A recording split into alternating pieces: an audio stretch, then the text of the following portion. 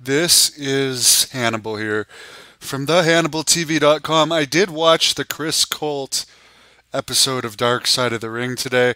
I have to say, this was maybe my least favorite episode ever.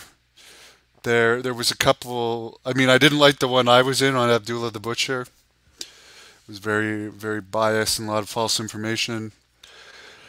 I found the Korea one very boring, and then there was a Japanese one on one of these Japanese promotions that was pretty boring. But this one, they showed a lot of gay porn footage, and I don't care if you're gay or not. Chris Colt is certainly not like your Jim Powers or Paul Roma looking wrestler. He's very rough looking, and it's not somebody that you necessarily want to imagine being in that type of video with. And then they were interviewing the director about it, and the director, I guess, was in some of these videos with him, and just a little bit too much information for my taste, too much than I really wanted to imagine. I was nice to see Bill Anderson in it, who I've interviewed a bunch of times, and I always like him. He was a partner of Chris Colt. He did wrestle in one of my towns here, one of the cities that have put on Great North Wrestling events in the Brockville Memorial Center.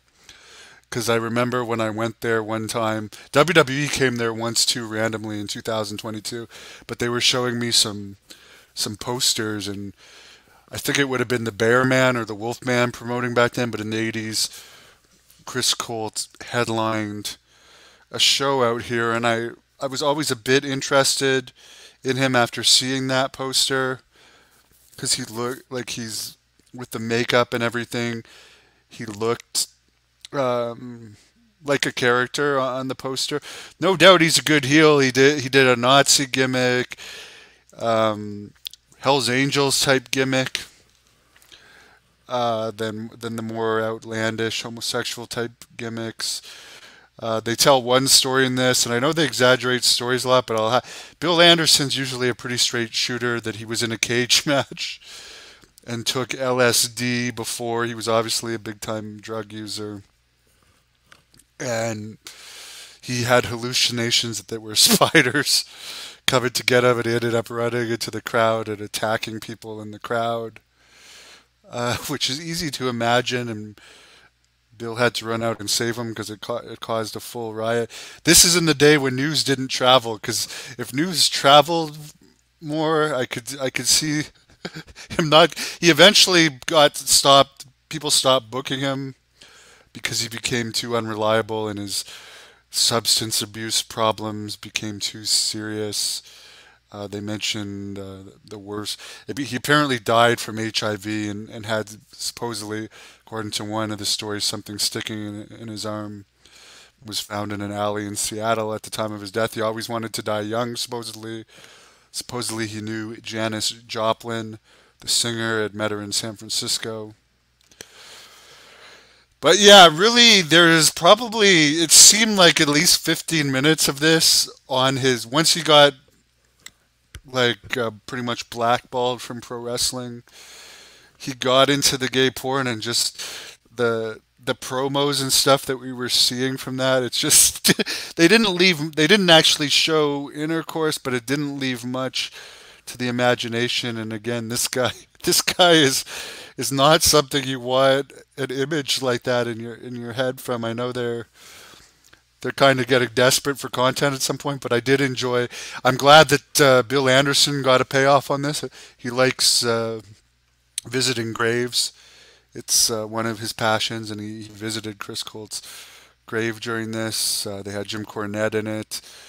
Princess Victoria, who supposedly at one time was asked by males in wrestling to try and turn him.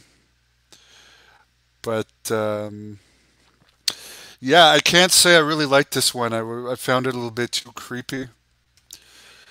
Definitely, I like the Harley Race one a lot from this season. I like the Brutus Beefcake one, who by the way, I'm supposed to be interviewing Brutus Beefcake soon. I'll check in with him now that that has been reminded to me.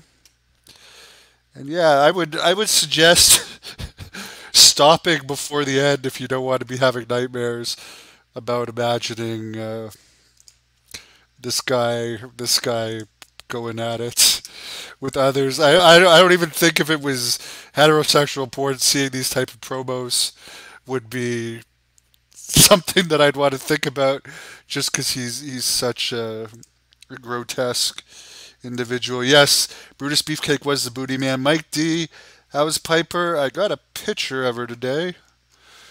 I mean, I'll put it up. That'll give me a nicer, sweeter image than Chris Colt cutting a wrestling promo on how bad he's going to. There's cute Piper, by the way.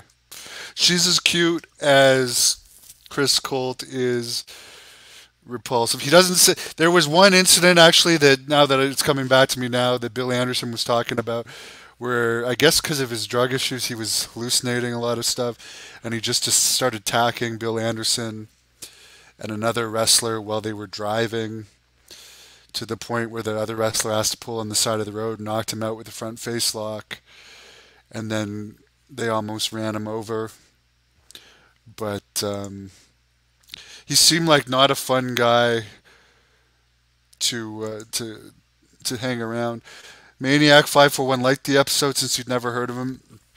Definitely the least star power of any episode, because it's not like, I'm sure there may have been times where he may have worked with some famous people, but it was mostly stories about unknown people. Definitely a strange guy. Jim Cornette said he was the first to use music. He used to come out to the "Welcome to My Nightmare" Alice Cooper song. He used the Alice Cooper makeup too, which was cool. But again, I think the sexual stuff in this one was a little bit over the top for my taste. But let me know what you all thought of it in the comments.